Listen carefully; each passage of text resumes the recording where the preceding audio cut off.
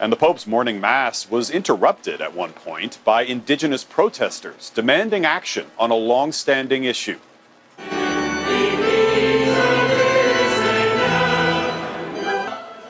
Protesters unveiled a banner that read, "Rescind the Doctrine." Now that is a reference to the so-called Doctrine of Discovery, a 15th century edict that the church and governments used to justify their seizure of Indigenous lands. The protesters were escorted out of the church, where they continued their demonstration outside. The Prime Minister and Pontiff are said to have discussed that centuries-old edict in their meeting this week, and Canada's Catholic bishops confirm they are working with the Vatican on a plan to address that issue. Neetu Garcha has more on the doctrine's devastating impact and the growing calls to rescind it.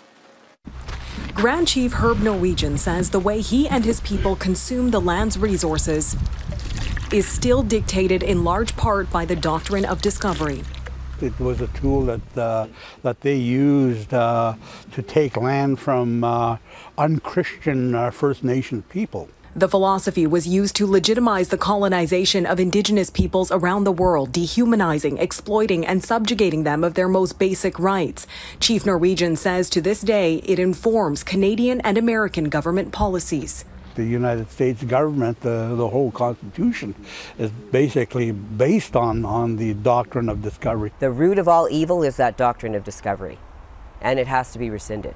Georgina Lightning and her daughter Crystal are raising awareness about the ongoing implications through a new documentary called The Doctrine of Recovery. We need a female-driven story about this doctrine because, you know, all that it has done to us.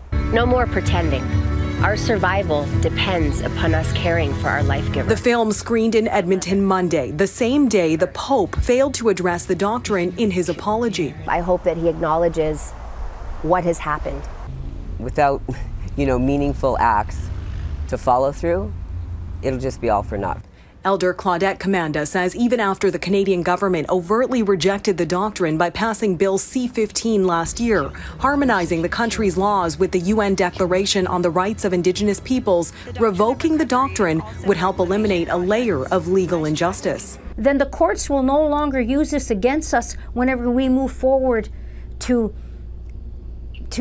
plead our inherent rights. And she says the Pope has the power to take action. 500 plus years, and there was one Pope who made a Doctrine of Discovery. Well, let's fast forward to 500 plus years, and well, this Pope can make a change. He can revoke that Doctrine of Discovery. The rest of the Canadian population need to be behind us, and they need to do everything they can to support First Nations on their road to recovery. Because he says the Pope telling a truthful narrative of the past can create a more hopeful narrative for the future. Neetu Garcha, Global News.